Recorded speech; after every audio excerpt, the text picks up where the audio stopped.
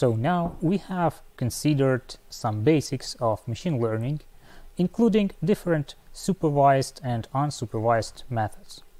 And we are ready to go with some more advanced course and consider some advanced methods of classical machine learning. So first of all, in this course, we will consider some methods to reduce the dimensionality of the data set that you have. We have different such methods, and as you might see here, these data points living on some sort of manifold, and that's why it's manifold learning.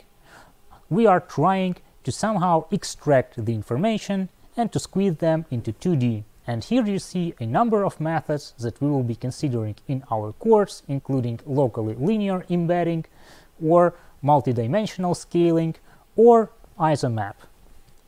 And after these methods, after dimensionality reduction, we will move to extraction of topological features, and I will show you what is the persistent homology and how to use that to extract some useful information from the multidimensional data set or some sort of point cloud that you have.